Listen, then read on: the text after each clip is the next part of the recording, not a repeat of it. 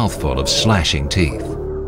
These come in, basically take a big gouge out of the side of the prey by slicing with its teeth into the side of the flesh, avoiding the bone, and then moving back as fast as it can so that it avoids getting hit or...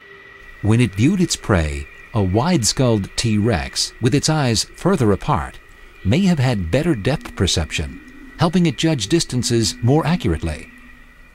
In contrast, Carcharodontosaurus and Giganotosaurus, with their narrower skulls and smaller brains, may have had a harder time figuring out just how far they were from a potential kill.